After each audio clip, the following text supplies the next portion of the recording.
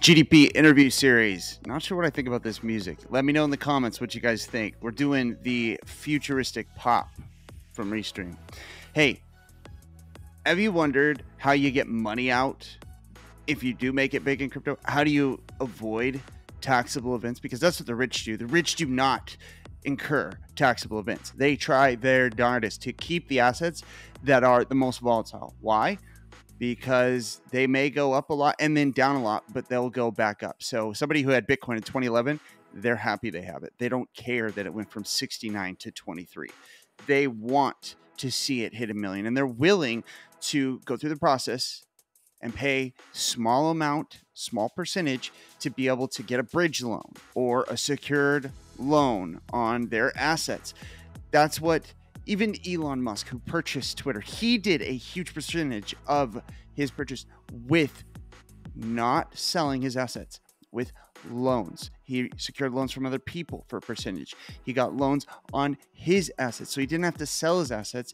He wanted to keep them. So why do I bring all that up? Well, because today got a chance to interview a guy who I think is one of the smartest in the space, and he's open-minded. He's willing to talk to people. I appreciate him for doing the snake draft, adopt the S-curve this last week where we talked about innovations, and boy, was he a fountain of knowledge.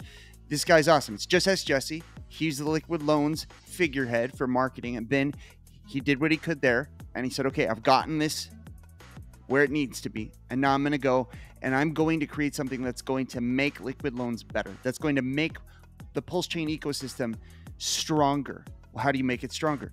You allow people to pull money out without crushing the price. Well, how do you do that? You do what rich people do with their wealth in the normal markets. You allow these traditional systems to come in. That's what Hex was. Hex was this brilliant thing because it was, hey, a new take, a spin on a certificate of deposit. Well, guess what? Jesse has done the same thing. He's working on two things that simultaneously are going to work to allow you to be able to, as Jack Levin says, go to the store and use your hard-earned crypto to purchase something like milk. Until you can purchase milk with it, it's just on paper. It's not real money. So how do we get to that point while supporting the people and supporting their right to be able to sell? And if you support their freedom and their right to be able to do that, well, you can just say, good, that's fine. We just need to be okay with the price being crushed. Or you can provide them other tools to be able to pull their money out without selling their crypto. And that is what Liquid Loans is doing. But there's so much more going on here than just a conversation about loans. There's something called powercity. And powercity is this amazing, I mean, it's got like 6 or 7 different aspects to it, but it's this amazing, I would call it a 1-2 punch, where you have Liquid Loans that's going to help people get money when they need it, but then keep their crypto in the Pulsechain ecosystem, but then also be able to earn yield, be able to have compounding yield, be able to interact with NFTs on an NFT marketplace if you so choose. They've got Pixel Park, they've got an accelerator, they've got so many different layers to this ecosystem that they're bringing to lay on top of Pulsechain. Pulsechain will not be as successful if it is just Hex, Pulse, and PulseX. You'll just have people selling their PulseX for Pulsechain, or selling their Pulsechain for Hex, and then another guy selling his Hex for Pulsechain. It's just going to be this circle jerk. It's not going to allow people to actually come in and thrive. Onboarding is going to be difficult. It's just going to be the same hexagons, the same people that sacrificed. We need to get onboarding. We need to get the ecosystem alive and well, bringing on people, individuals, and companies, and projects, and new coins. The ecosystem will be alive and well if the people who build want to flock to this. So today's conversation is one that excited me, that I hope is the first of many conversations with Jesse. Just Ask Jesse. His handle is the same, Just Ask Jesse, on YouTube and Twitter. Please go check him out. He is worth your time because he will make you smarter. Very honest guy. We had conversation. We both love Richard Hart. We had an honest conversation about Richard Hart. What is going on? What is he thinking? We're going to try to jump in and discuss what we think he's thinking. Do we know? No, we may be totally wrong. But we love Richard Hart. We love Hex. We love the Pulsechain ecosystem. And you know how you show that? You show it with your actions more than your words. You can ask questions. And if I get unfollowed or whatever, so be it. Asking questions is part of a healthy ecosystem. Building on top of Pulsechain is part of a healthy ecosystem. This is what we're trying to do here at GDP. This is what we're trying to do with our interviews. Just Ask Jesse is an amazing interview. This is our second interview, and it went well with one exception. The first half, he was in a hotel, and it was terrible. I am so sorry, but I actually am going to cut this up, and you're going to see the second half first. And it's segmented well where you aren't thrown in the middle of anything. So it is going to be edited in a way where it is seamless and it's fine. But then I will come in and let you know. I'll pop back in with a little editor's note that, hey, this is the half that's very difficult to hear. I have tried my best to fix the audio, but let's get right into the video. But I just want you to know, for those who love Jesse, love me and what we're doing here, you're going to get the seamless, easy to hear part. And then if you want to stick around and battle through it, as I was talking to him, then you can listen to the unfortunate bad hotel Wi-Fi or whatever the issue was where he was. He made a lot of time for us. He cut out 90 minutes and he gave us 92. So thank you to him for being so great. He had really, really important meeting before and after. And so thank you to him. Let's get right into it. Stick around if you want to try to hear the second half. Battle with me. So we will see you every week with these interviews. Thank you so much for everybody who's showing the love and liking and subscribing. If you like and you want to show your love for the channel, please like, subscribe, share it out on Twitter. It's GDP Crypto Show on Twitter and YouTube. Let's get into it.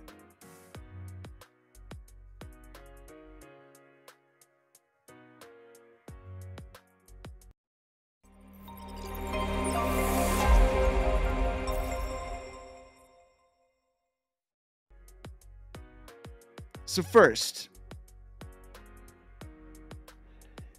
powercity.io. Please go check it out. You need to check it out. This is going to benefit you.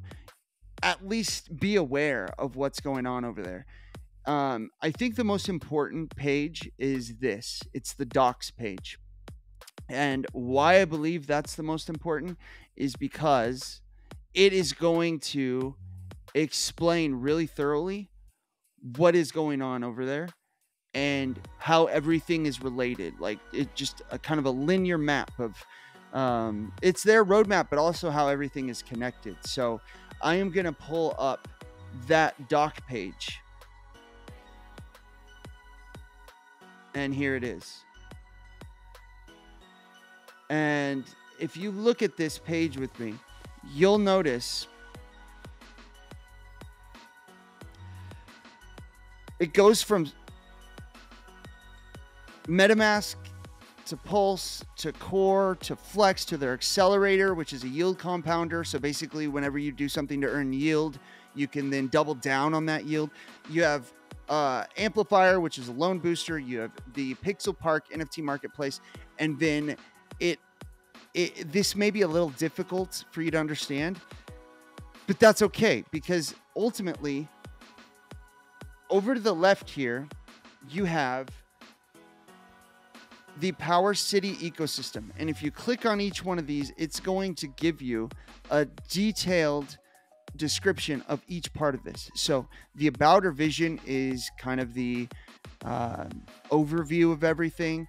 But then if you go into it and you start clicking on things like Core, this will give you an introduction and tell you, hey, Core is the central Watt token. So that's the main token, like PLS is for Pulsechain. And guess what? If you want to earn rewards from staking your Watt, those rewards are going to come in the form of Pulse.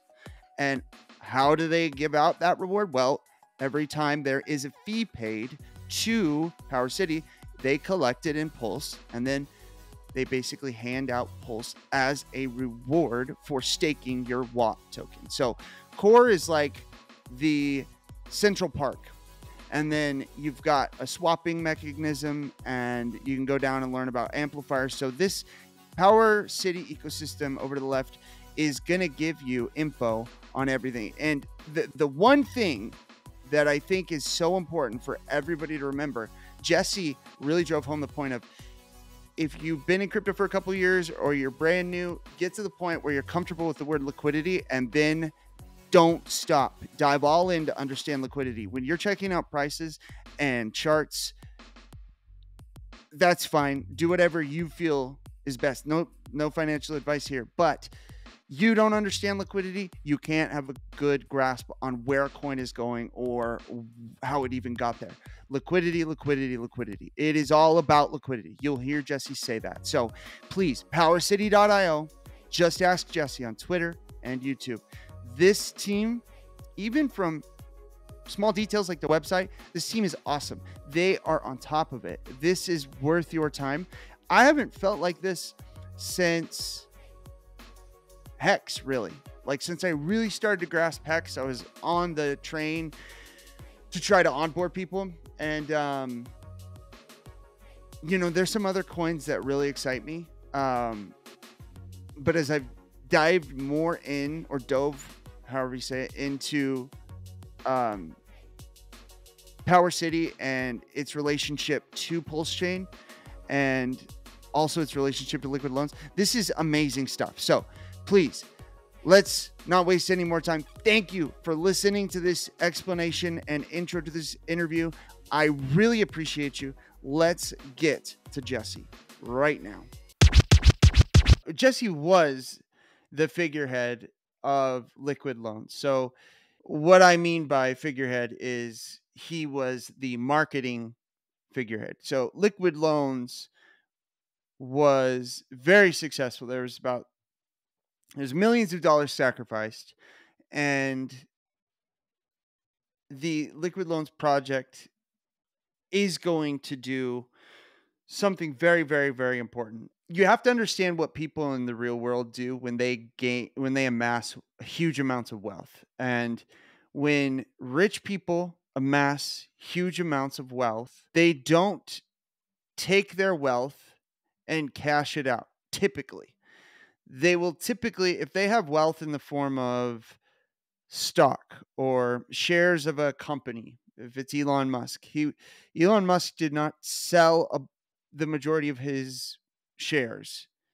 He took a bridge loan, or he took a loan on the assets that he owned, that he could secure.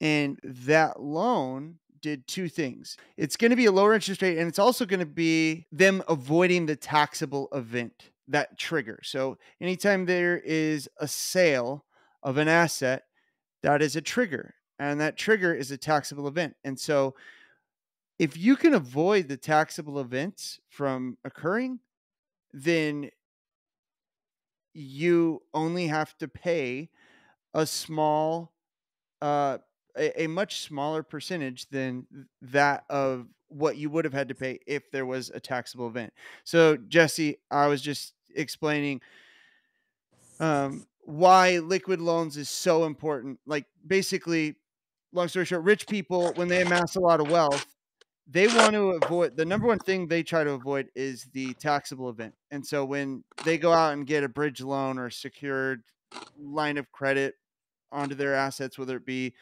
whatever, real estate or stocks, they do that because they want to avoid that trigger, that taxable event. And they also realize that whatever they're paying, whatever the percentage is, or the fee for the loan, that's going to be a lot less than the taxes. And even if it's the same, they want to hold on to things that are speculative and have the ability to go up really, really high. Well, I believe Pulsechain fits that type of asset that is going to go really, really high. Could do what Hex has done over 2, 3, 5, 10 years. But how do I live? How do I, if I need to get some money out, how do I do that? Well, the bridge loan, the secured line of credit, that is essentially what liquid loans is doing. They're providing that in crypto and in the Pulsechain ecosystem. And so I don't remember what we were talking about right before you jumped out, but I was just wondering if you liked that explanation and if you had anything to add to that explanation of why liquid loans is actually important for people to know. Because I've always stayed away from loans in my life, other than like a mortgage, but this is very different. Yeah. So fundamentally, loans are good if you have wealth or you have something of value already. Right. Okay. So there's a couple ways to look at loans, right? Let's say you're poor and you don't have any money. You could certainly take a loan and go borrow somebody else's money. Yeah. Just so that you can live, so you can pay your bills. But then you have to go pay that back. Right. Eventually, right? With interest or whatever, and you still have no money. Right? So that's most people. Yes. Most people are broke, and when they think Payday of loans, yeah, they think that's what they're going to get a loan from the bank or a payday loan or something, right? And it keeps those people in an they're always poor, right? Yeah. Because they're borrowing other people's money. Rat race, yeah. Right, or they're borrowing the bank's money or whatever, okay? That's a bad kind of loan, for that person, right? Maybe it's good for the other guy, but that's bad, right? Because those people always stay below the bar. They don't have money. They have to borrow money from somebody else, but then they have to continuously pay that back, and they always stay poor. Right. Right. So then you have people, exact opposite of that, who literally loan against their own things. Their They're own sort things. of They already loaning have to value. themselves. Yeah. Right. Yeah. So when you think of Mark Cuban, right? Great.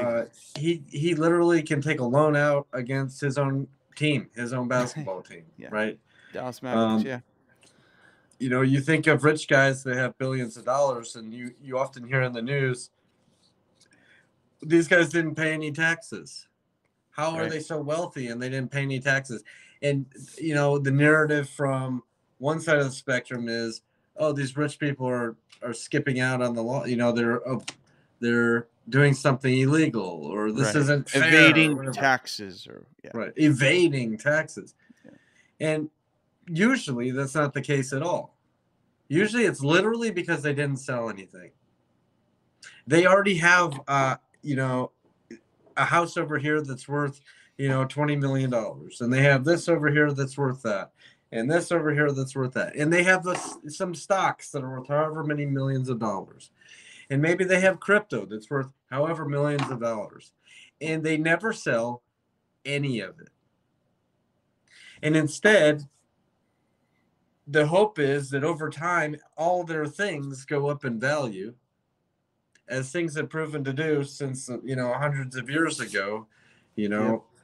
Things, even though they go through cycles, over time, things tend to get more expensive. So all they do is literally borrow against their own things, right?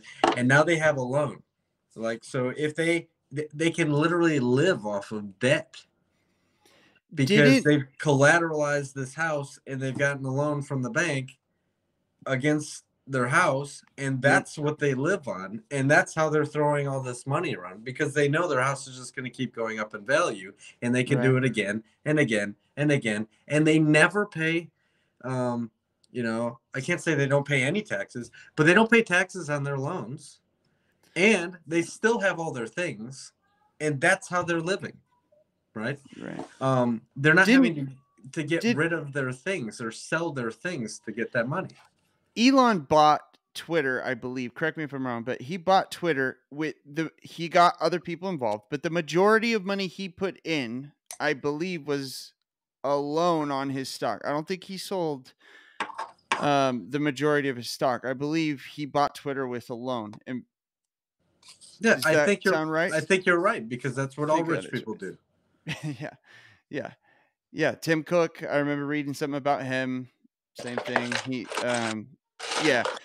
So yeah, liquid loans is going to be really, really important, because if I need, let's say I have $10 million technically, but I need 50 grand out.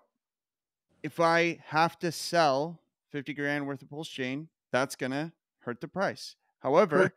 if I utilize liquid loans as a same principle to use my money to do one of these good type of secured loans to get what, my needs taken care of, the 50 grand for whatever, then that will help me and will support liquid loans so that this is available in the future, and then also support the ecosystem so that Pulsechain's price has better price performance, which is something that we all want. And so I was going to ask,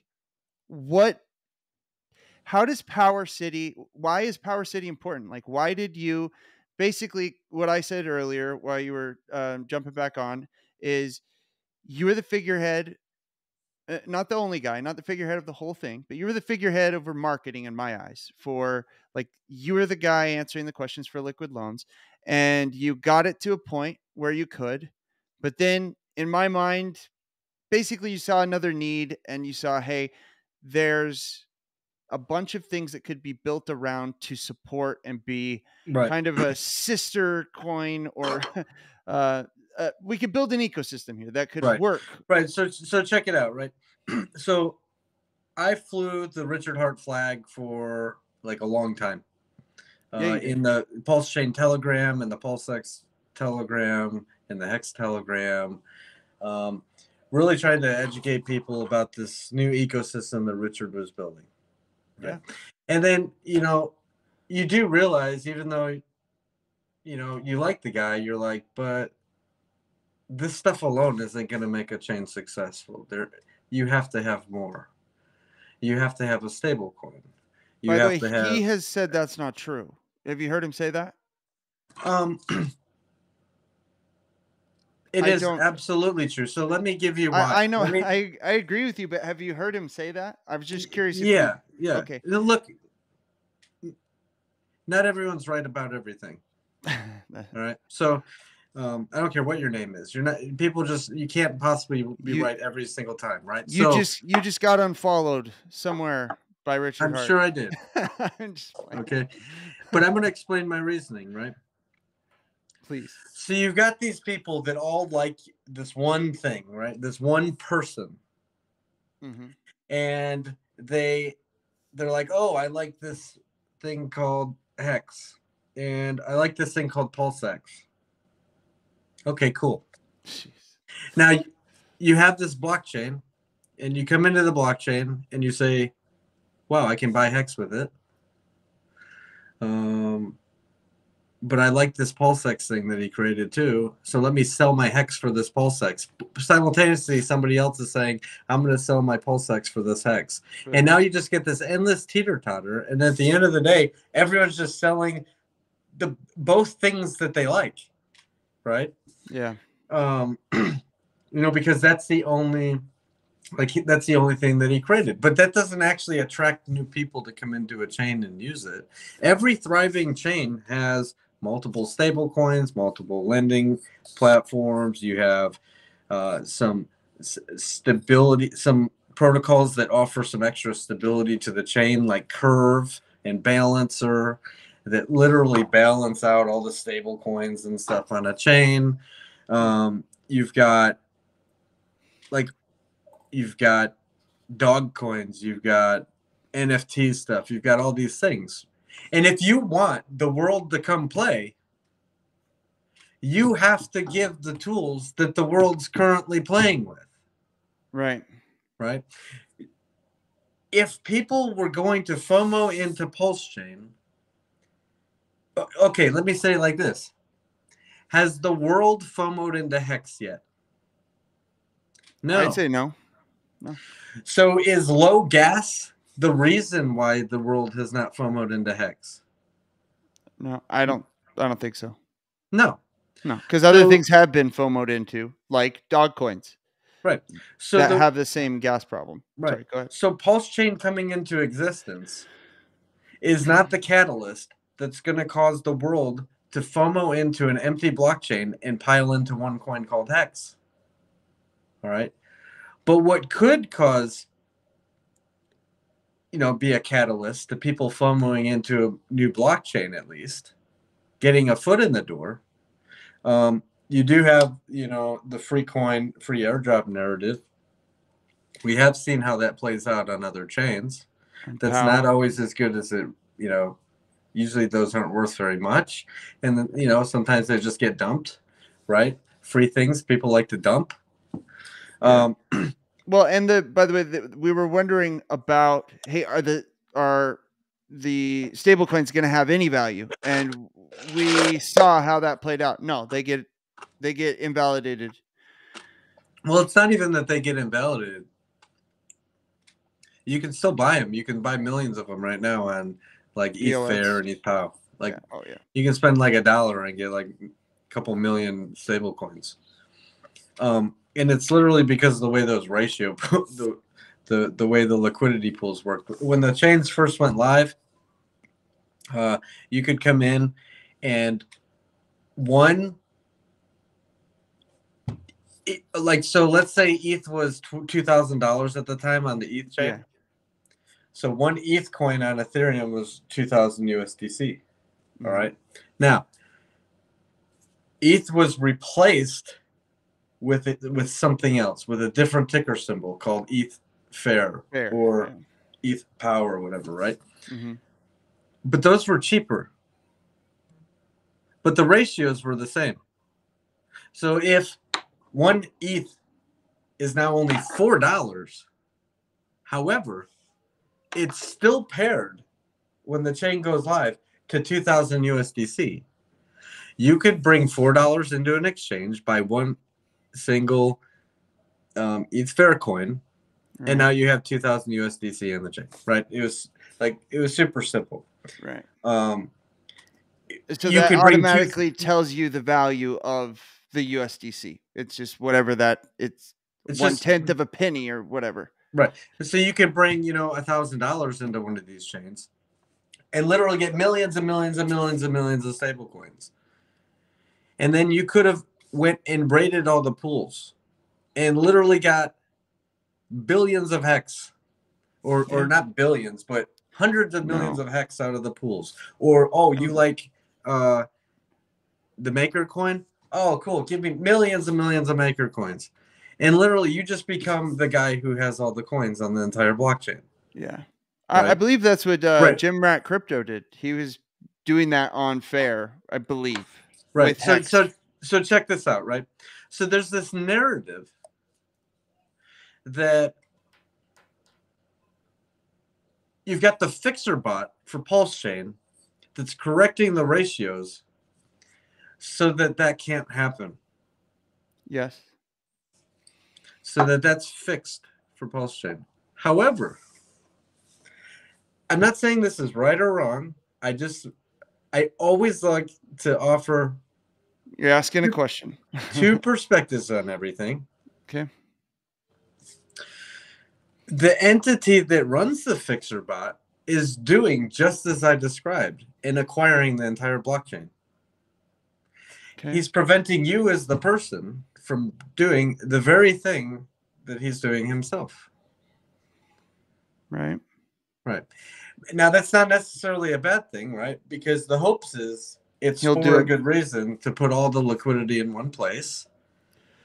That would perhaps maybe benefit the holders of those things, right? The community members who have shown their support on such a platform like PulseX, right? Mm-hmm. So there's some benevolence that people hope for, in that action where it's like somebody's taking away your ability to get a good deal so that the good deal can flow into through one entity who's then going to make that good deal benefit the people who showed their support, right? Mm-hmm. So that's kind of the direction that all of the things on Pulsechain are going. Yeah. Well, it's the control. I mean, that's been the story with Hex and Pulse and PulseX. It's got to have the control, and that's why it was obvious. But even before he did it, that he was going to sacrifice. Mm-hmm. Um, he wanted to have huge percentage of the coins, and then ultimately the control. So, what? But let me be very clear, so I make sure I understand what you're saying. So, when you said he wanted to provide perspective, the other side of it, it you're you're just saying, hey, he's not doing any different. I don't. It's certainly not for nefarious reasons, right? No, So no, you will no. have people in the community say, "Well, why is that happening? Um, why did a guy come in? You know, why did an entity come in so hard on top of us?" So you hear some weird, some things that when you really sit back and you think really, really hard, what's going on here? Um, oh, okay, he built this platform over here called Pulsex. You've got to migrate all the liquidity over there. Like, it all starts to make sense. The deeper you dive down these rabbit holes, Mm-hmm. we don't dive down these rabbit holes because we're trying to FUD. We're diving down these rabbit holes because it's just better to understand. That's all. Yeah, and I've said this before. Obviously, there was a change after Hex came out that affected the way that the gas was calculated and ultimately how much it was going to cost to in-stake. He would have done the calculation. I believe, if I understand it right, from what I've heard from one other individual and what I've read, the referral program is what is the large portion of what is making the in-stake so problematic when gas is high. It's actually the referral.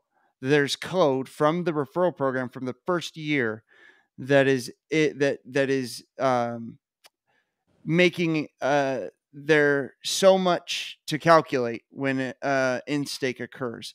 And so if he would have known that, he probably would have fixed that, or ostensibly, that's what I believe. But if I think through it, I think, hey, he probably knew he wanted a layer one, but he knew you have to start with the easiest way is to start with this coin that is going to provide, um, a service on the blockchain that has real world application. Although it's very different, it's kind of like a certificate of deposit, very volatile, but it's going to get people to do similar things: lock up, stake. It's going to be the best of the staking coins, but then he's not going to make money off of Hex. But I fully believe everybody wants to make money, and that's okay to say. But I think it was always a multi-tier plan, and it was going Hex, and then it was going to be a layer one, and then who knows what else. He made all that money in step 2 and 3 of the plan, and it was through Well, the sacrifice. And I've always thought that plan probably was in his mind as either a I pipe think dream I or an think a idea. pulse. I think a blockchain was always in his mind even before Hex. Yeah. When you look at Pulsechain's URL, you can see that it was like registered about the same time Hex was even created. Oh, interesting. That's a Right. good. So Yeah. and Richard's been in blockchain a long time, or at least in crypto. He says mining Bitcoin early on. 2011. Yeah. I do think that he probably always thought about how do I build a blockchain. Eventually I'm going to do this. I think maybe Hex was a catalyst, like where he's like, okay, let me get my act together and get this thing going, right? Yeah. But I don't think that Hex is the reason he did it to begin with. I think it just boosted him That's faster to get it done finally. that's what I was saying too. I think that's a little bit of the narrative from some people, and maybe even him a little bit. But it listen, it's a good story. Hey, things got more expensive, and now I'm gonna swoop in and save the day. And if he does it, it will, in a sense, save the day for those who have really expensive stakes and they can't afford it. They'll be able to go over to Pulsechain. Now, whether or not it'll be the same amount of money, time will tell. Yeah, so you can't necessarily say it's going to save the day. It's going to, like, Provide another option, maybe. Liquidity makes everything right in blockchain. So sure, they'll save gas fees, but then it's like, well, if the liquidity is different, it'll be a different amount of money they'd be on or stake. if people just FOMO in because they think it looks cheap, and then you still have, you know, the same big guys that just extract the value. Like, it's like, are we really helping anything, or is it just a different network that has the same, you know, different issues? Like, we don't know. Look, we'll see. I guess it's gonna all play out. I'm literally not trying to FUD. I'm just saying. No, I don't necessarily. The way crypto normally works is everybody believes,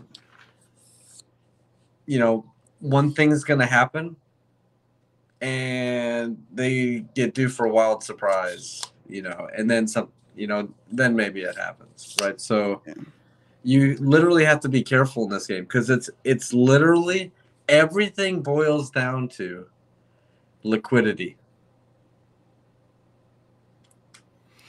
I like that. That's something that I've heard you say a lot, and that I've actually been saying a lot. If you're gonna understand one thing, like if you've been in crypto for a while and you feel like, hey, I have a grasp of everything, I can do all the stuff with MetaMask, and what do I need to dive into? Because there's so many things to dive into.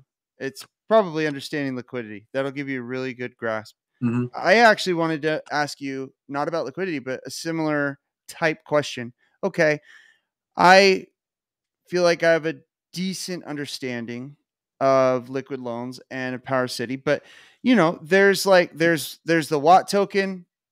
Obviously, that's kind of at the center. What is something? Give me something I need to understand. That's maybe cool about powercity, and then something that maybe would blow my mind that powercity is going to enable or provide for the community. Because we've talked about liquid loans, but I want to focus before you have to leave. I want to focus on powercity. Yeah. So liquidity over on ETH, awesome, right? Awesome code, right? So good, and such, I mean, because it's trustless, it's immutable, no middlemen. It's literally the way that you allow people to never have to sell something, and with no counterparty risk. It's so good, in fact, that the Liquid Loans team said, "Oh, we want to copy that." Is it open source? Huh? Is it open source? It is. Yep. And we want to copy that and bring that to Pulsechain and allow people to not have to sell their Pulse. And you can collateralize, you can take out a loan, you can mint, you know, these stables, you can put these stables into a stability pool, which helps the health of the entire ecosystem. While you're in there, you're earning a reward token that you can go stake, and you stake those for the fees, because there's fees every time people use the protocol. And it's kind of this big closed loop liquidity pool system that self-balances based on, you know, people minting and redeeming back for $1 worth of the underlying collateral. And it's actually, once you understand it, it's actually really simple. But you have, like, you've heard me break it down before. You know, I have to break down 3 pieces. Yeah. And once you hear it 2 or 3 times how those 3 pieces work, it's like, oh, I understand it now. And then it clicks, and it's like, oh, okay, this is actually pretty simple. You just have to hear it 3 times. So, beautiful system, copied over from the Liquidity team, Robert Locko. No complaints from that guy, right? He's actually very supportive of people who fork Liquidity. All right. So that's now on Pulsechain. And, you know, I was a part of that team early on for the first year or so, built up the community.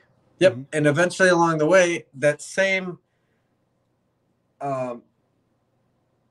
like you can't have a chain with just one thing, right? It can't just be hex and then a trading platform, because what are people going to trade for? Yeah. You have to have some other coins. Yeah. Right. Now, I don't like dog coins and memes and stuff, but you have to have tools and services. So it's like, well, okay, cool. You got this lending thing. Liquid Loans did a great job with that. So Power City team, what do they have? Well, they have other tools and services, some of which support Liquid Loans and are built on top of Liquid Loans. So you have this amplifier tool that all those functions that I talked about in the lending platform, you can auto compound, and you can route your claims in any direction that you want to happen inside of this auto compounder. It's actually a great tool. Yeah, it's so amplifier is the front end that connects Yeah, the two together. Liquid Loans and Power City. Amplifier connects them. Now, we actually believe that we're going to bring a lot of traffic through into that amplifier in direct support of our thing that has a really cool way to use Liquid Loans protocol to never have to sell, because we have a cross-chain swap bridge across the multiple blockchains and a highway to Pulsechain. But guess what? You're not just going to land on Pulsechain, and you have to do it through our website, through our DApp, through our tool. Which, what is it right there?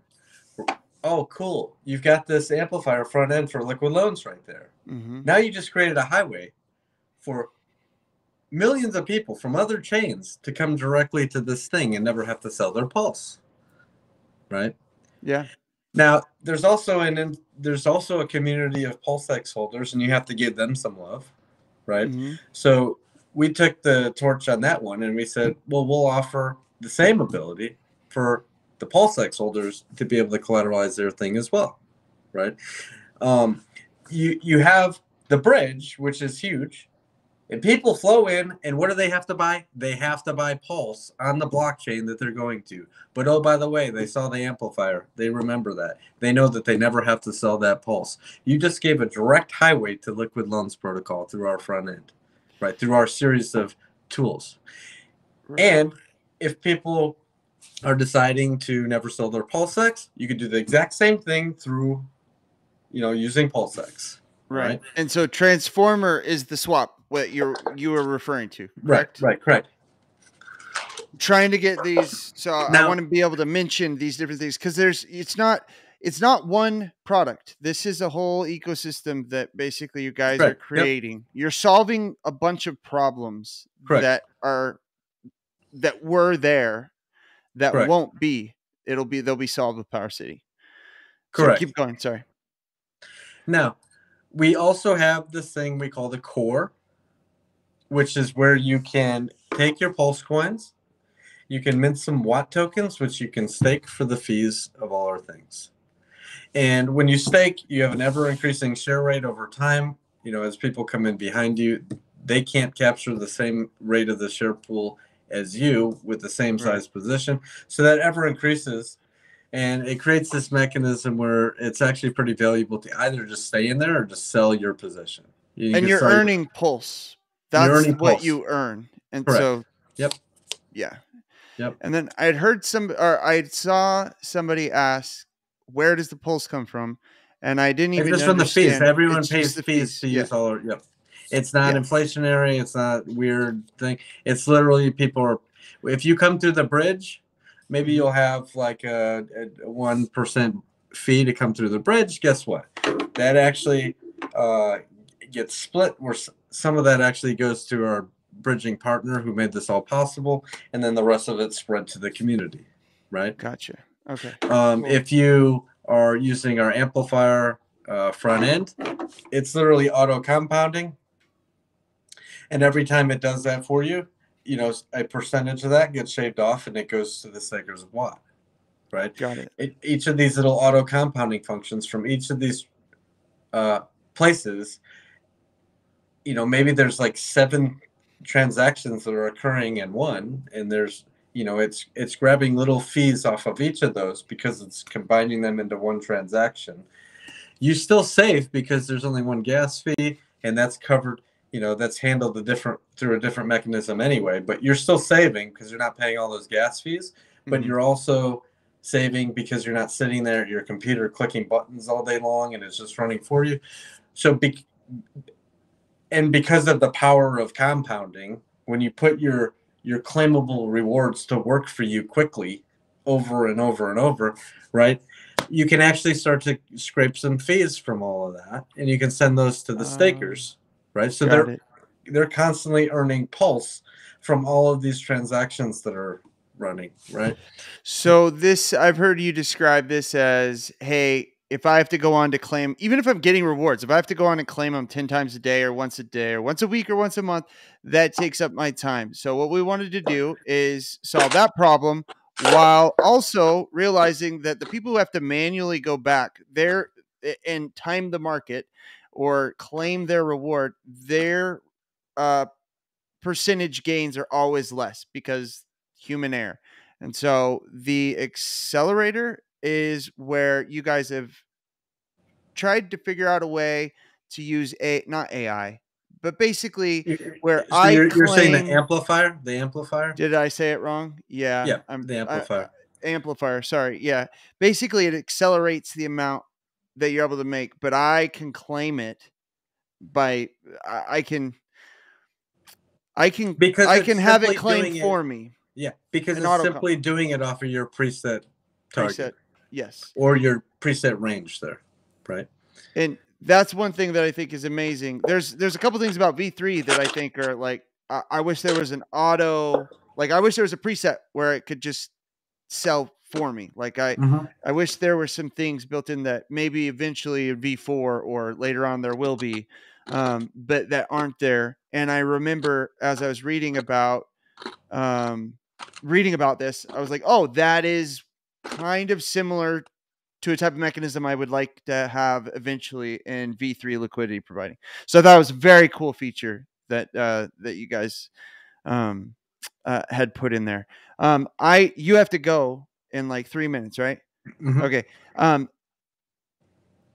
Is there anything? So I'd love to talk to you again and go more in depth. I love what you guys are doing. Right. Is Yeah, there? we're gonna have to break each one of these down into like one video. Yeah, perfect. Like That'd for be example, awesome. our bridge, we'll bring KDP in, Okay. and her and I will both, tag team and explain how, like, why you would want to use our bridge and how it compares to other bridges. Oh, that'd be Right. awesome because Just as an example. And then we can do, a different one where we talk just about our amplifier flex and for why you would support. want to use it and how it works.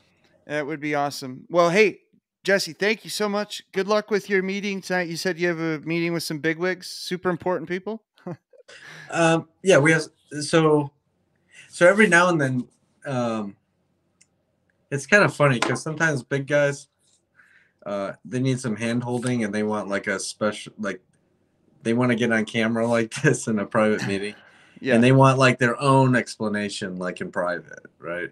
Yeah. Even if you have videos like this or a Twitter space recorded, Send they it to feel them. more They don't care. Yeah. they feel more comfortable if you talk to them face to face, right? So, Well, but we do that for everybody. We do that oh, yeah. anytime anybody has any questions.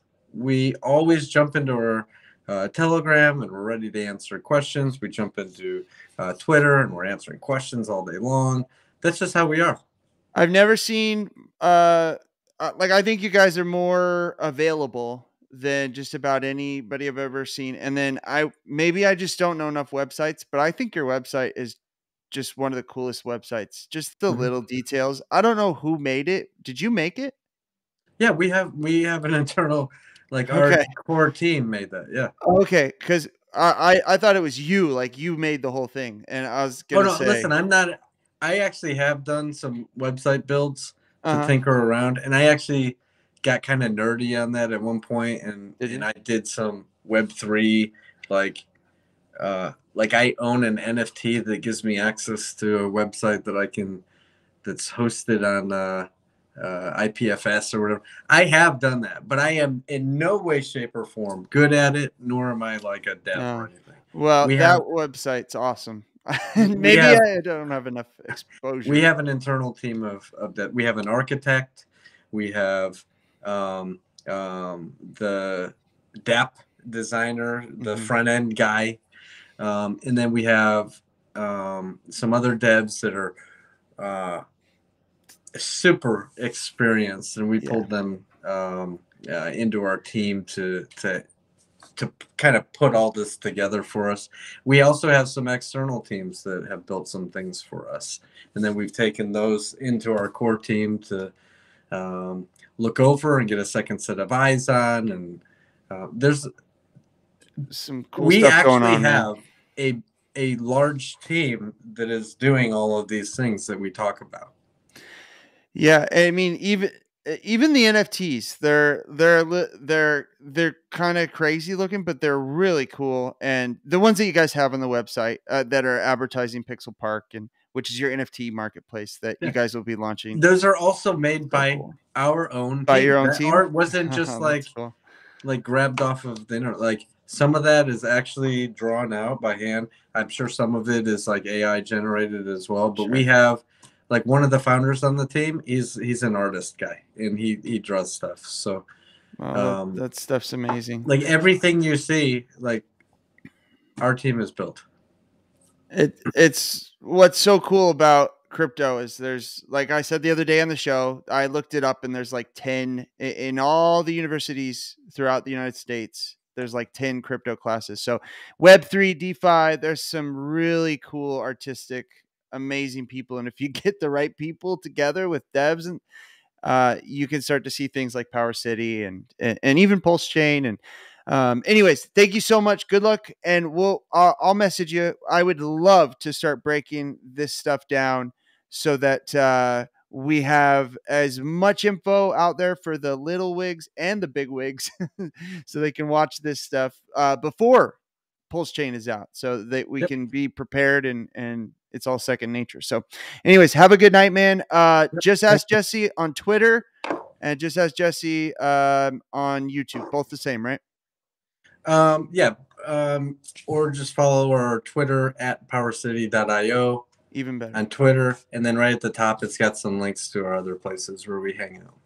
There we go. All right. It's right there, right below. Anyways, thank you, man. Have a great night. Travel safe, and we'll talk soon. All right.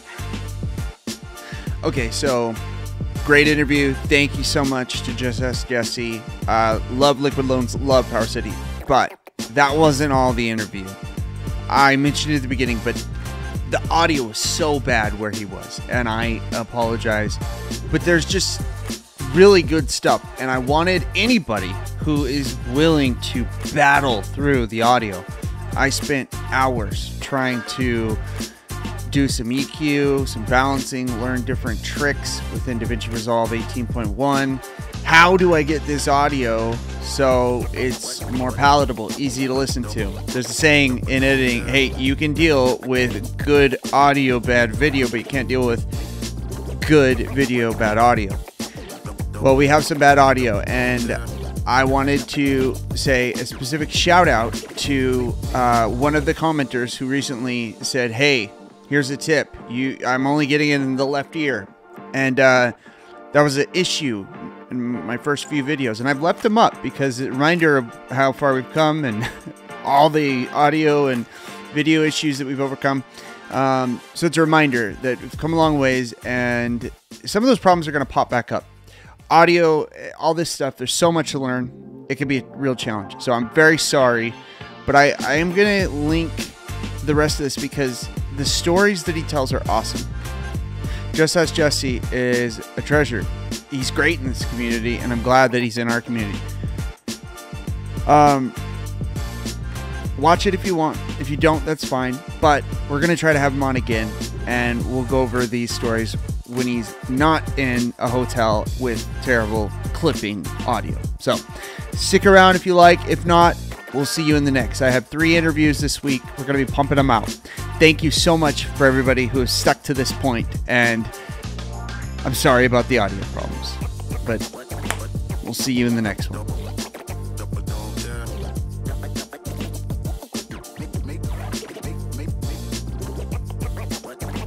Okay, so keep going with what you're saying. Yeah, so there's like there's a lot that goes into, the team side of things. I think you were asking about SAC. I don't know.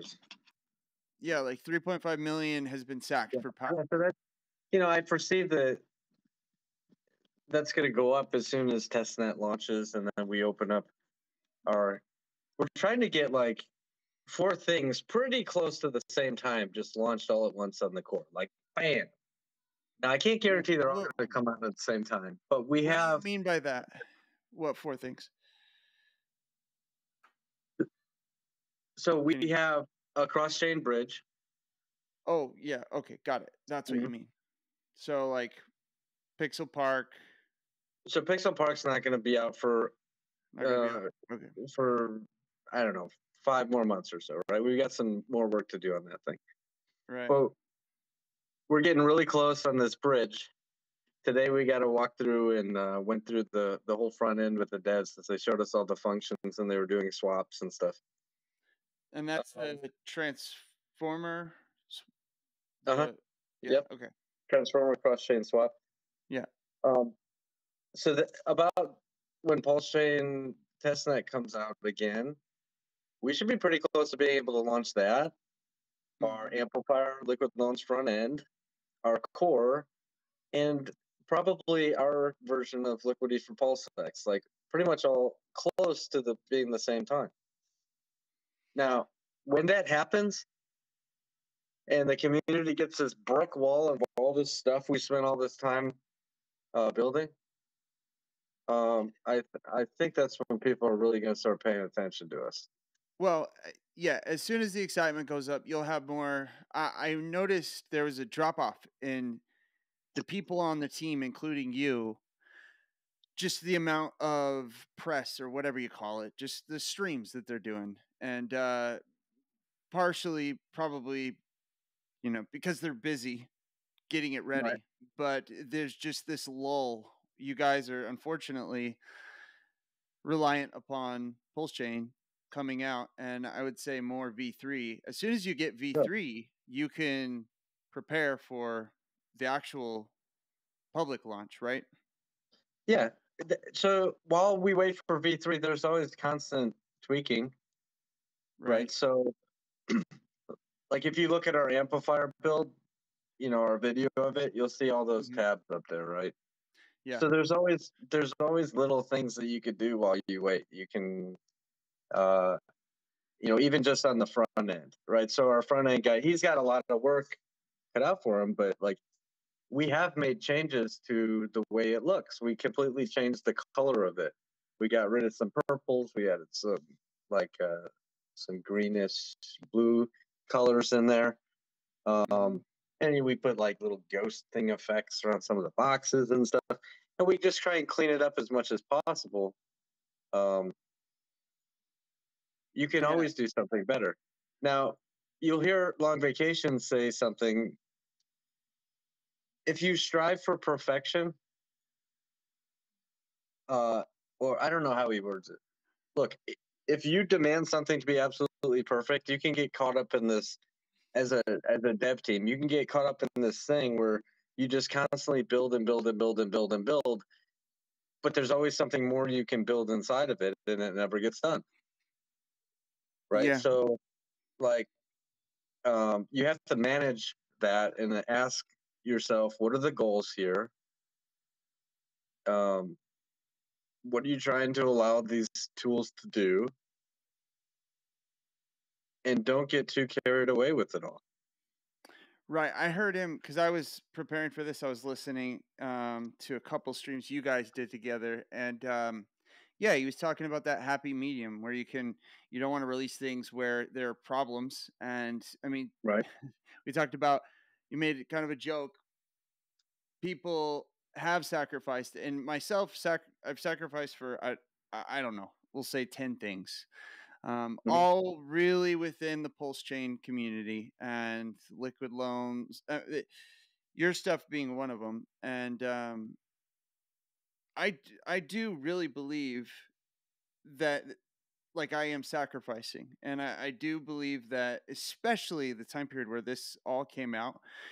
I don't want to take this channel too political, but the truth is it'll just go there naturally sometimes, and when it does, I'll let Mhm. it. But there were some things that, whether you're right or left, that bothered me, and I liked some of the political statements that people stood up and said, Mhm. "Hey, we're going to do this project, and it's going to serve this end or this purpose, but we're going to utilize this tool, the sacrifice, and we're going to do it for this important purpose, and we're going to sacrifice showing this political statement's important." And I really liked what you guys did, because my family was so poor growing up, and I'm not rich by any means, but I am 10 times better off than they are, and it's because of capitalism. It's because of the free market and my ability to put in lots of time and adapt, and I haven't been held down by anything. So Right. I remember really appreciating that, because I think what Pulsechain was freedom of movement, maybe, I don't know, freedom of speech, one of the two. Pulsex was the other one, and I thought that was good. But I remember um, thinking you guys nailed it when I heard what your guys' sacrifice purpose was for. And what was liquid loans, or am I getting confused? Um, I it can't has been remember. so long. I don't remember the It's okay. what, you know. Not a big deal. I did have actually a couple questions, because obviously, so most everybody knows you, but you were the liquid loans guy. The I don't know Well, you. can I back up with that a little? Let's go even Yeah, a little bit further. yeah. Please. Um, I have some questions further back. Go ahead. um, well, how far back do we want to go? I suppose. I did just really quickly. I did an interview with Crypto Profeta, hardcore Hexakin, but he does a lot of other stuff. Have you met him? I have. Yep. Okay, I think he's great. I got into his, like, origin story about how he just started, like as a little kid, just being a hustler, and how that mindset led him to crypto later on. And people had more comments. They thought that was great. And so Mhm. we hear about all the stuff you're doing all the time, and there's lots more questions to be answered, and I think that's really the important stuff. But the interesting stuff is, what led you to the mindset that made you latch on to crypto? And so those were going to be my Right. questions. Like, what was the first time you made money out of nothing, like rich dad poor dad type stories? But Well, I haven't always had money, of course. That everyone, unless you're yeah, born into a rich family, most people say that, right? Um, yeah. Well, was there ever a time as a kid where you flipped something and realized you could yeah, of make money course, hustling? of course. So I grew up playing trumpet, actually, and at first I didn't like it, but it was my parents wanted me to be in band, right? So I was one of those little band geeks, Yeah, and my boy plays trumpet. That's why I left. He just right. started.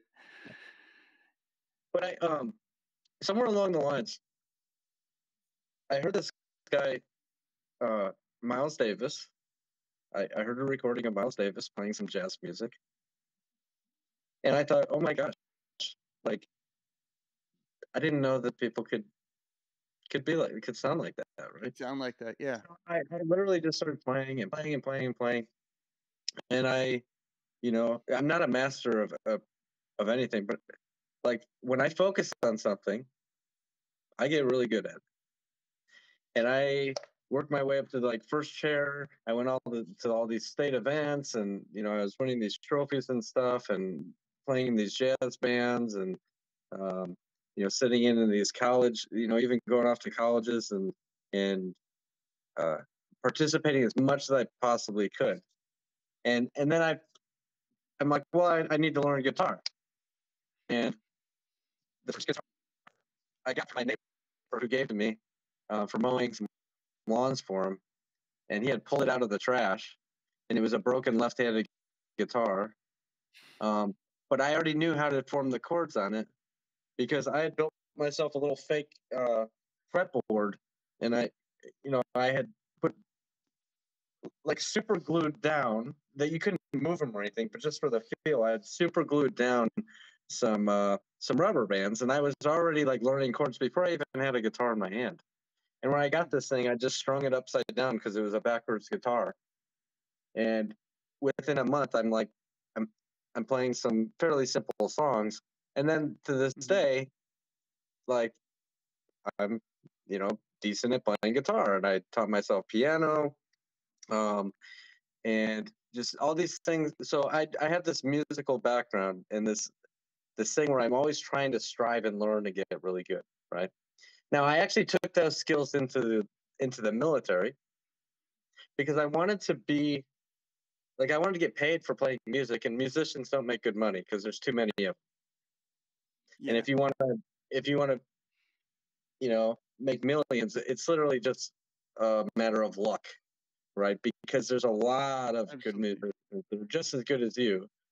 So your chances of actually making money playing music is pretty darn slim. So, right.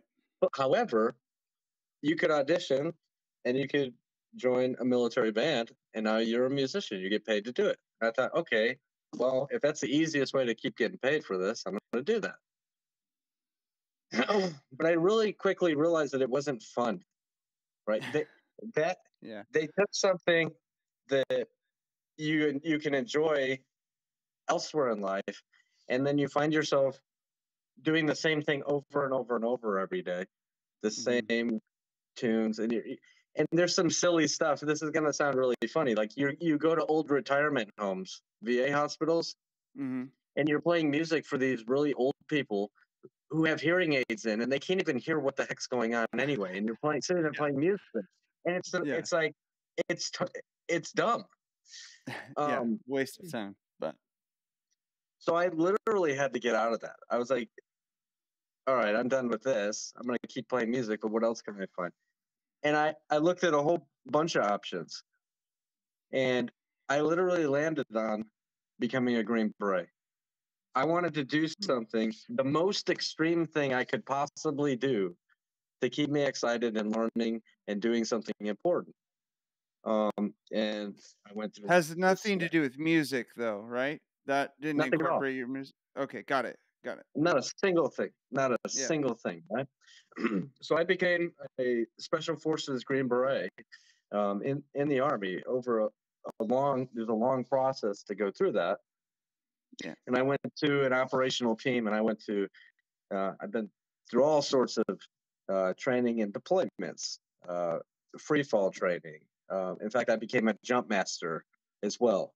You set up drop zones, and you organize jumps where people jump out of airplanes, and you actually go up in the airplanes, and you go through some procedures, and you send them out of the door, right? So I did. Jesse, do you know how many times you've jumped? Like they keep count. Don't you guys keep count of that? Like I've done. So I've got less static line jumps where the chute comes out automatically than I do free fall jumps, right? So if I had to guess, static line jumps would probably be like 90 something static line jumps. I don't think I crested 100 static line jumps because like it was pretty soon that I went to free fall school, and then I was a free fall guy. So you're over 200 at least. Oh yeah. And is there any type of anything else you've done in your life that's given you that type of adrenaline rush? No, so it's not all adrenaline rush, but I mean, there certainly are a lot of them. But there's some, like it kept my brain occupied a lot, right? Because you find yourself in challenging situations all over the world where you literally have to solve problems. Right. Not just, through combat action and violence and stuff, but you literally have to solve other people's problems. There's logistical issues with getting vehicles and food to these people in a third world country that you're trying to train. But simultaneously, you don't really trust these people, and they don't really trust you, but you're trying to hold these meetings with them and come to some common ground so that they can work with you and you can train them to go fight some bad guys, right? So there's like, it's literally like playing chess. And you got to stay on your toes. And there's just a lot of stuff going on. It really keeps your brain occupied. It's not always the safest of course, there's dangerous situations when you're special forces guy, but how many years did you do that? 15 years. 15, you said? So then after that, um, I came into crypto. Like, you hear a lot of guys in our community say they came into crypto in like 2017 for some reason. In the Pulsechain community, like if you ask somebody, like 9 times out of 10, for some reason they're going to say 2017. Why do you think that is? I mean, I don't know. I actually came in January. It was like my birthday. It was a little bit after, but I came in. I saw a magazine on a desk, and of course, Bitcoin was at like 20K, Christmas, you know. And I'd actually been listening to Richard for a little bit, but that magazine was what got me in, and it took a while for me to get the money on, as I had to learn how to do it with Coinbase and everything. So I was my birthday's in January, mid-January. So anyways, it was actually 2018 January. But yeah, why do you think that is? Sorry to cut you off. I don't know why it's all like a lot of that's around that time frame in our community, but I'd say about 2017, I started looking at crypto as well.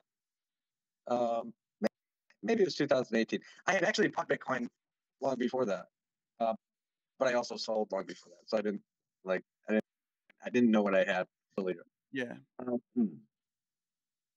And I participated in a variety of things, right? I bought the hype, the coins that were hype, the ones that were at the top, you know, that displayed themselves on Coinbase or whatever. It's like, oh, this one must be good. And you just buy some random thing, right? Without really fully understanding it.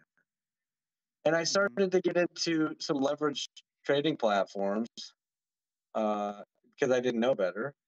But the way my mind works, I actually figured out, you know, okay, this is what, you know, this is what a short squeeze kind of looks like with this chart. Okay, it's going to break out of this. It has to break out of this at some. And I kind of figured out a little bit of chart reading. And I'm not suggesting that anybody trade off of charts, right? Because you're just going to lose all your money. I actually made a little bit of money. I'm doing it. And then somewhere along the lines, I stumbled across Richard Hart. I found Hex. I thought it was a scam, but then I came back and I bought well below a penny, which was, you know, about a year in or something. Yeah, I did pretty well with that, and I'd say so. Yeah. I am staked, and I have I certainly have taken some profits, but I'm staked as well.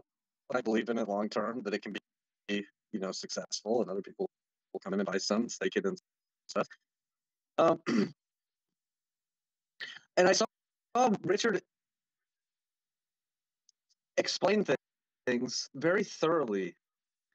Like when he would get up and he would explain or get in a debate with somebody, people would say he always wins, and that's because he knows what he's talking about. And I was like, you know what? And I kind of know where Richard's coming from on that, because I do things the same way. Like I'll get into something and I will wrap my head around it completely until I fully understand it and can explain it to somebody else in my sleep. And I wanted to learn how liquidity pools work, and I wanted to learn how stable coins work, and I wanted to learn, well, what's actually going on in the exchanges? How does the money flow in? What happens if you know, things are under collateralized? What happens if an FTX happens? And there's right. And I literally to figure out every little thing that I possibly can that makes all of this crypto world function. And I don't feel uh, fulfilled or complete unless I understand it. Yeah. And Hey, so, Jesse, just let me cut you off for a second. It's cutting in and out really bad. It has been for a little bit, but I thought it would come back. Can I boot you out real quick and have you come back in? yeah. Yeah, sorry. Let me try this.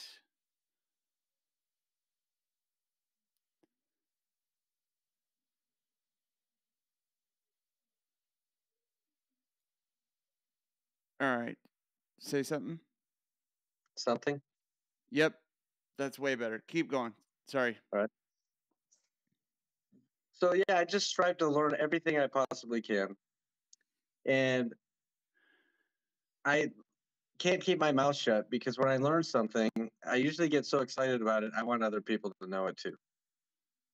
I love that So, about the this community. I feel like I thought it was a crypto thing, and I actually don't think that anymore. Because as I've been, especially the last 3 months, as I've been trying to, my goal with this channel is to share what I love about Pulse and Richard, and even things that some of the Mexicans don't like. I think that although it may not be great for price temporarily, I think Zen may be a good onboarding tool. And anyways, I right. want to share these things with people and let them make up their own mind. But I also want to realize that I like V3 liquidity providing. There's a guy who's been in crypto way shorter than me that made these great videos and made me realize, hey, I should be doing this. Like I'm just staking minded. I can balance out just like, you don't want to have all your eggs in one basket for what you own. Well, Mhm. I now took that mentality of coin ownership and diversifying your assets to, well, my instead of just staking 100%, I'm going to diversify that action into a little bit of V3 LP or liquidity Mhm. providing so I can control the ranges and everything. Anyways, I love that about because the vast majority of this community is they learn something and they get on, and especially the Hex community, they encourage people to create channels. There's a lot about like Maddie. I think Maddie Allen is great. There's some things I disagree with him about, especially recently, but he's always encouraging people to get on and share. And so that's one thing I've loved about you guys specifically over at Power City, but you as well, because I didn't know any of the other guys on the Power City team. I just hadn't come across them. I don't know how active they were, but yeah, it's been amazing to see how this community is very much wanting to share what they learn. Right. So I had to change my name to just Ask Jesse because, Yeah, like, that's not because I know everything. It's just because um, if you have a question, you know that if Jesse does know it, he's going to tell you. Right. So yeah. that's why I changed my name to that because I literally want to share everything I learned with everybody else because I want them to know the same thing. It's fair. When did the It's a fair system. But when did like, there's some go ahead. things that happen in Uniswap V3 that people don't fully understand is happening right underneath their, right in front of them. And it's important that people understand how to read liquidity pools when they make a decision to buy or sell a coin. You should probably not only go off of the price, but go look at Uniswap V3 and look at both sides of the pool, see how thick they are. There's reasons for all that.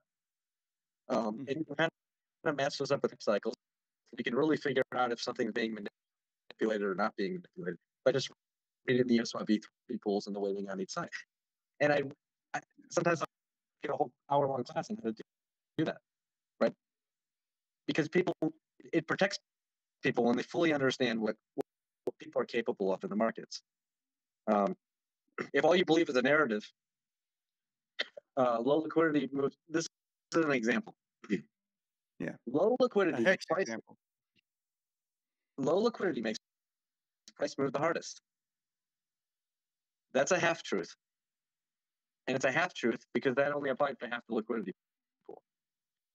So if you go to Uniswap V3 and you got a current price, and it says below the current price, there's we'll say 1 million USDC coins, and above the current price, there's 15 million dollars worth of the other ERC20. And then you say, oh, it's a $16 million pool. That's pretty low liquidity. Price must move the hardest. It's going to go up fast. Okay, no, you're wrong.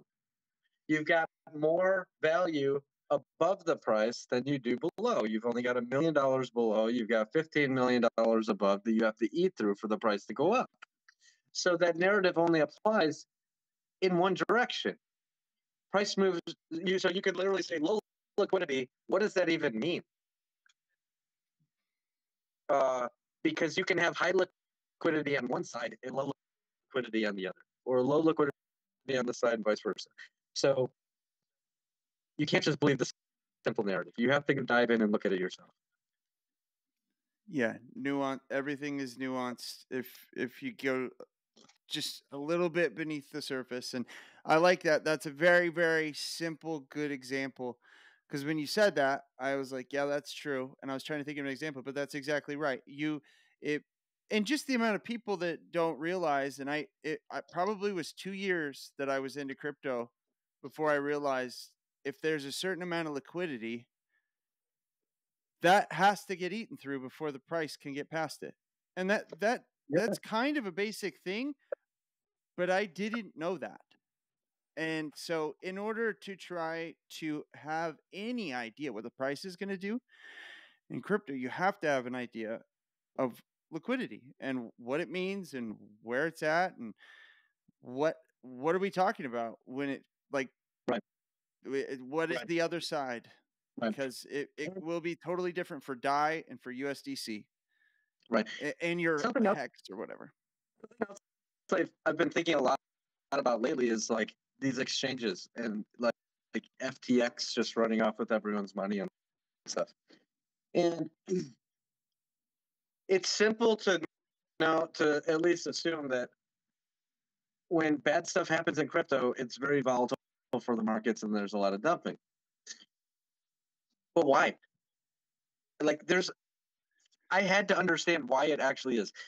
When an exchange loses their money, is everyone selling off their coins because they're worried it's going to happen again? No, that's not actually what's happening at all. Are they worried that if they're holding it over here, that FTX got stolen from our stuff over here is going to happen? Like, no, that's not why the sell-offs occur at all. I had to Why is that happening then? I had to think really, really hard, and here's why. This is a zero-sum game. There's no doubt. There's no doubt in my mind that all of crypto is a zero-sum game. All other investments are also the same way. Mm-hmm. Let me give an example. $1 goes into an exchange somewhere to purchase a piece of crypto. All right? The only thing available, no matter what happens in this ecosystem of crypto, no matter what, if somebody wants $1 of back out for any one of these cryptos in the ecosystem, a crypto has to go back to that exchange, and there is $1 available, and that dollar can come back up. Now, if there's lots of dollars coming in from different exchanges, okay, and they're selling these cryptos, even if there's a minting function of USDC and it's fully back to redeemable and all that, like, and then that USDC is used to purchase a crypto, it's still the same. You have USDC coming into a liquidity pool, for example, on Uniswap, and it's purchasing a token out of that pool. But the only thing available to ever get back out is that one USDC. When a token comes back in, everything literally is what comes in, reweights a pool somewhere. Somebody gets something else, And later on, if somebody wants to swap back, they can get back the thing with it. But We just lost him. Dang it.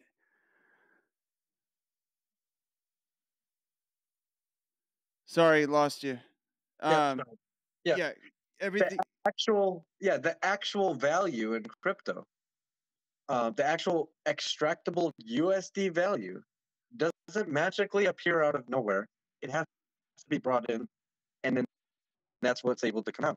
Now, when an exchange runs off with everyone's money, you now have all these cryptos that have gone up in value because they pumped, whether through their rating in the liquidity pools, the ratios, and moved various cryptos up in price or whatever. But now, when all the money is gone off in an exchange, billions of dollars instantly disappear because one guy stole it and ran off with it. That's the condition where people, the smart guys, and the whales who have smart guys working for them, the institutions who hold a lot of these cryptos on various platforms, um, the circles of the world and the black rocks of the world, right?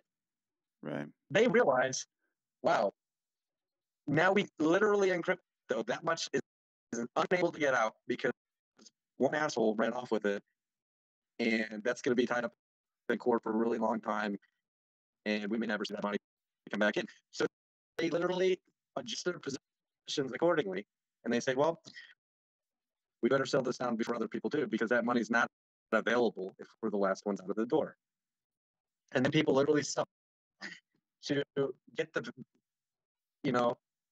to be first, because if you're last, you're literally left holding the bag because that guy took all the money, right? So there's a lot of that in crypto, a lot of that. Now, that's not the only reason things go through these big giant cycles. They don't all come crashing down because the exchange got hacked. That's not the only reason. The other reason is simply because of the way sometimes these market caps get unrationally disproportional to what's actually available to get out. So when you have a US dollar, it has infinite liquidity. Right. You can buy anything you want with a US dollar, and conversely, anything can be sold for US dollar. You can buy $1 billion worth of bubble gum if you wanted to, right? And it doesn't really, like, it's got infinite liquidity. And people can complain all the time. Crypto maxis can complain and say, oh, but the dollar's going to zero. And it's like, you're funny. There's more to it than that. It has infinite liquidity. Crypto does not, right? So Bitcoin has really, really thick liquidity, right? It does. It's located all over the place. It's on all these different exchanges. It moves very, very slowly. You can dump a lot of it or buy a lot of it. It doesn't move that much. And it's over time, it's actually becoming closer and closer and closer to the stability. I'm not going to say it's stable. It still goes through price movements. Right. But it feels more like the stock market. Yeah, it's getting ever increasingly less volatile year after year, right? So it may have a 50 or 60%. Well, in the early days, it would have a 70 or 80. Before that, it had a 90%. Like, over time, as networks of things grow, the dips become less and less and less. When you start to get into super low liquidity coins,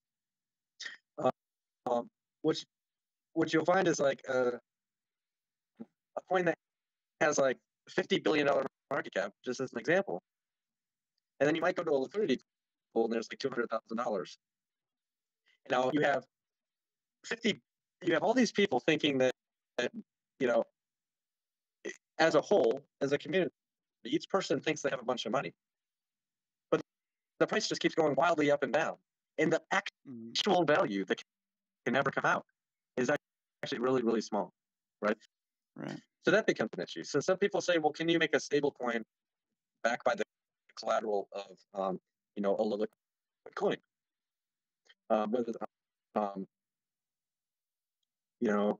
Let's just say that's text, for example. Mm-hmm. And I'm not saying there's other things that can't be done with Hex, but maybe a stablecoin's not the smartest thing to do. Let me give you an example. $15 billion market cap. You certainly can't sell that much. I don't know, 5 million, $7 million, $20 million worth of liquidity, all the pools combined. Okay. Now let's just say you're allowed that to be a collateralized asset for stablecoins.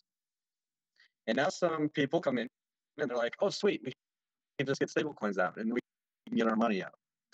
So now you see $1 billion worth of Hex get locked into the vaults, and these people mint a stablecoin. You got $1 billion, you got a billion stablecoins. And yes, it's true. Each and every one of them is fully backed and redeemable for $1 worth of Hex. Mm-hmm. But we still have these super low liquidity pools for Hex. And there's one more value in the stablecoins than there is in an actual thing that collateralizes in themselves.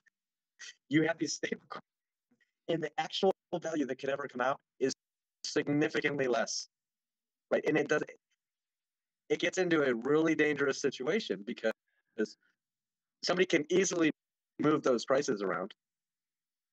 Yeah. Or Are you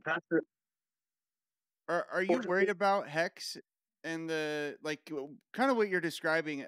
Again, you like Hex, I like Hex. Little disclaimer out of the way, but I'm not afraid to talk about certain things. There's certain things that I wonder about. I'm not going to say bother me, but what you're describing kind of seems like, if not a problem, maybe a misconception. Things that need to be understood better so we can work with the ecosystem and the coin better.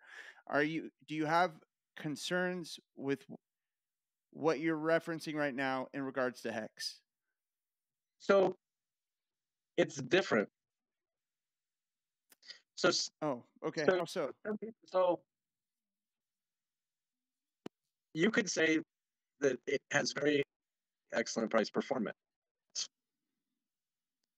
but sometimes price performance comes at the cost of that performance being paper gains for the majority of the people.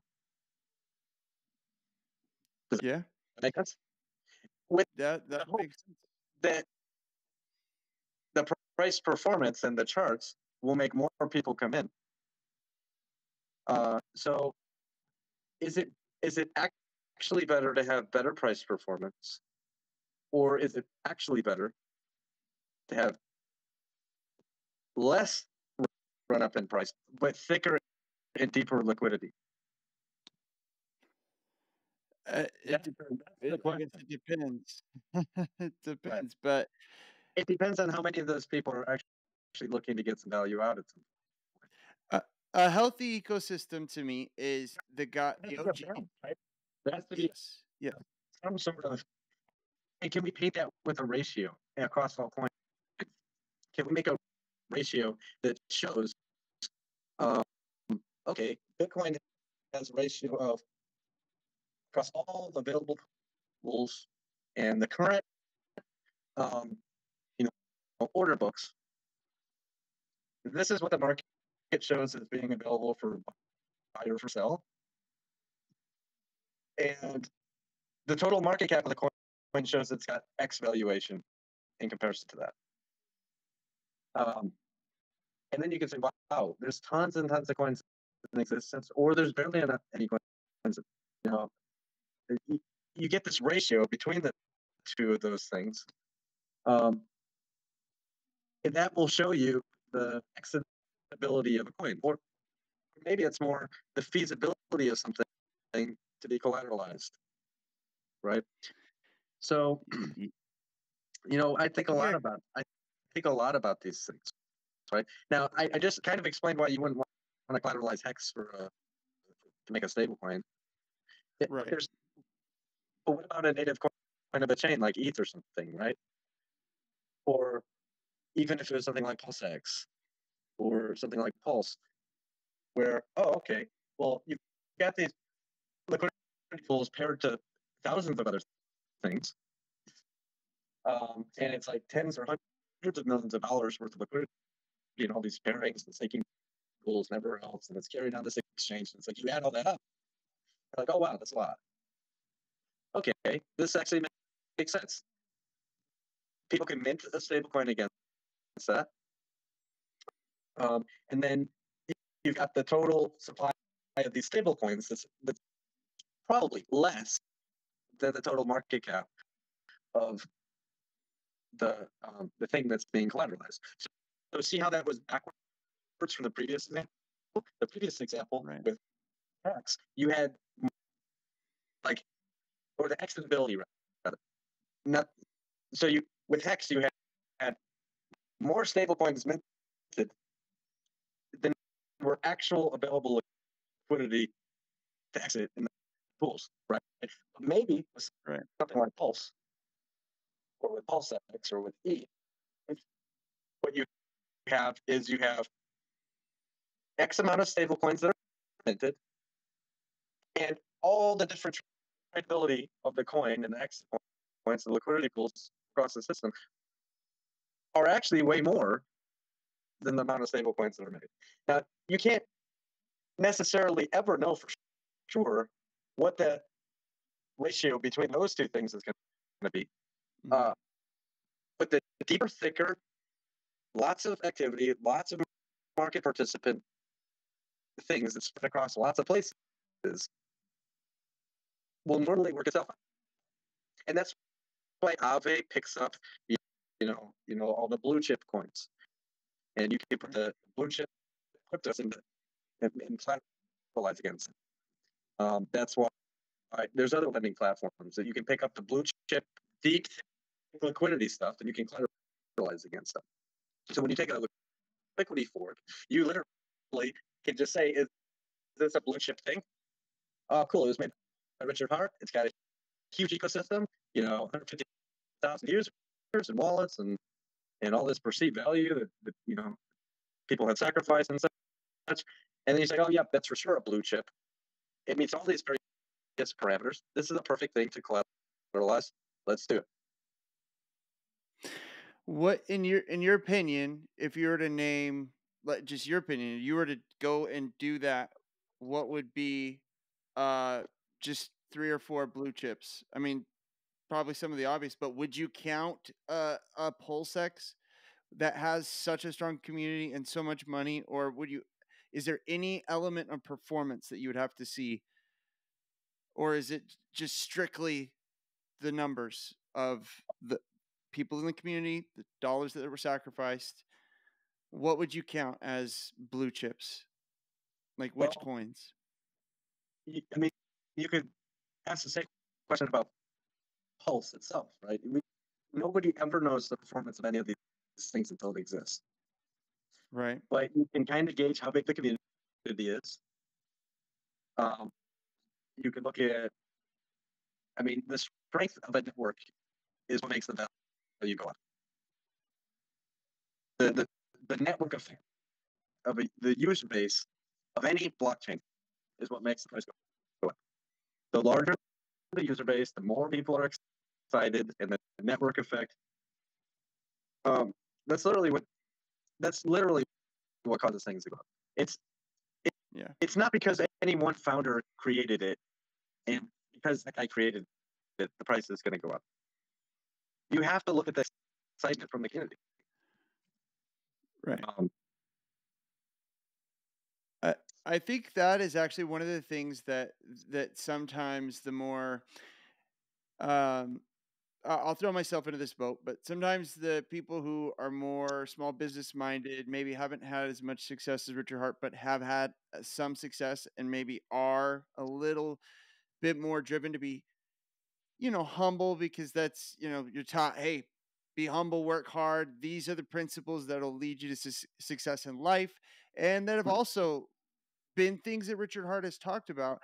It's one of the things that uh, bothers me sometimes, and I just got to let it go. And I do a pretty good job of that. But the 27 million raised for charity was him doing a good job being the figurehead and finding and making a good relationship with the Sins Foundation. But it was the community. And when there were issues with the May launch getting delayed, I didn't care about the individuals. It was actually what worried me about the health of the project, that being Pulsechain, was how I got upset with the people who really wanted to know about updates. And that I felt like the people who were the most concerned at the beginning were the average people. But then as you went out a month or two, you had random people who are going to be impatient, and that's just par for the course. But it was people who were building, or at least that's how what it felt like to me on Twitter. Who knows how real that is? But I'm getting to my question because you are building. You've been a part of two huge projects that I think are going to be huge for the price performance of Pulse and PulseX. And so my question is, did you have the same type of, maybe you don't like the word frustration, but concern when it was, hey, Richard, let's focus more on the community for one reason, just to communicate so we can get all these projects that are trying to build on Pulsechain and launch when Pulsechain goes live eventually, and it will, but we want it to be as healthy as quickly as possible. And if there is no communication and it goes live tomorrow, you guys are not going to launch in 30 days. It'll take 60, when otherwise maybe it could have been in 30 days, or maybe I'm referring to liquid loans. But anyways, what are your thoughts on that? Do you agree? Do you disagree? Is the communication really that big of a deal?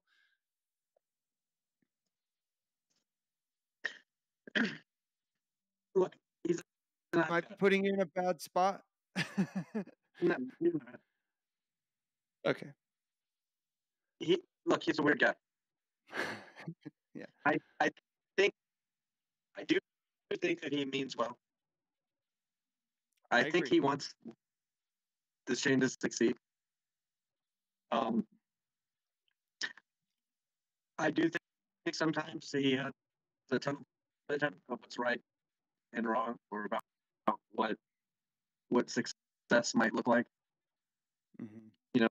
So does success look like two things on the chain and no builder except him, but the only thing you have is X, a bridge, a swapping platform, and BLS. You said that. Okay. So Here, let me So what do you? hold on. Let me boot you out because you're frozen. Hold on. Yeah. And then again. My thing's overheating. It says. Is it? We can wrap up. Let's. I can jump in with a different device. Just give me 1 second. Do you want me to wait to boot you out? No, just I'll come back in with the same link. Okay, cool.